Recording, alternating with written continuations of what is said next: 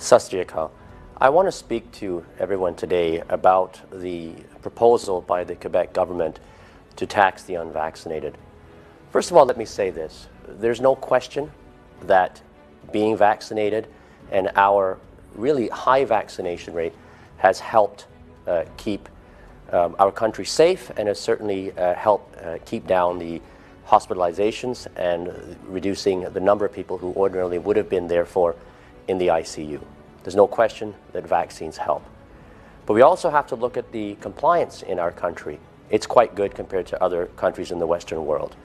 We're probably about 12 to 13% of those who are eligible to be vaccinated have not been. So overall, we've had a tremendous cooperation from our citizens.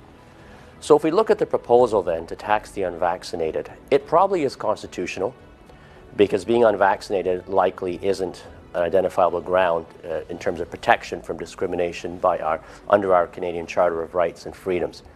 But I think, in my opinion, it puts us in a very slippery slope if Quebec does in fact tax the unvaccinated and other provinces follow suit. Let me explain this. So taxing a behavior, it's happened before, but usually in a positive way, or giving tax credits, for example, for certain behaviors. But taxing a behavior that is not illegal per se is extremely problematic, because where do we go next? Okay, how do we deal with smokers, for example? So they do pay taxes on purchasing cigarettes and other tobacco-related items. But are we going to put another tax because they are a burden on the hospital system? Are we going to do this to those who don't eat a healthy diet, those who drink alcohol? Where does it end? And you know, once a tax is implemented, it stays. And it leads to new taxation, new ideas on how to collect money for the government. In fact, punish those who are not behaving in a way that the government feels that they should.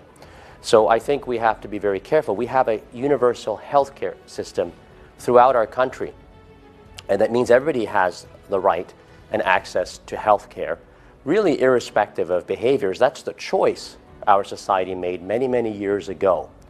And taxing the unvaccinated takes us one step away from that by dividing society, dividing people.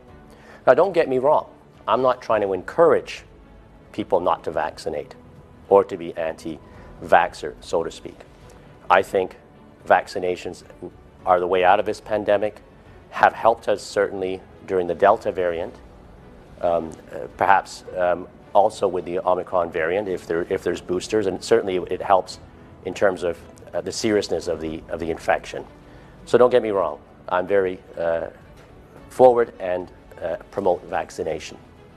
However, I think it's a very slippery slope to even come up with ideas of taxing people based on behaviors that are not illegal, but the majority feel is against what their choices would have been, such as being vaccinated.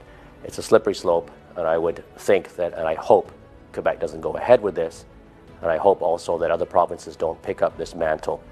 You know, often we're overtaxed, but this is something that's not just overtaxation. It's something that's punitive and completely wrong, in my opinion. Thank you so much. Sat Sri Akal.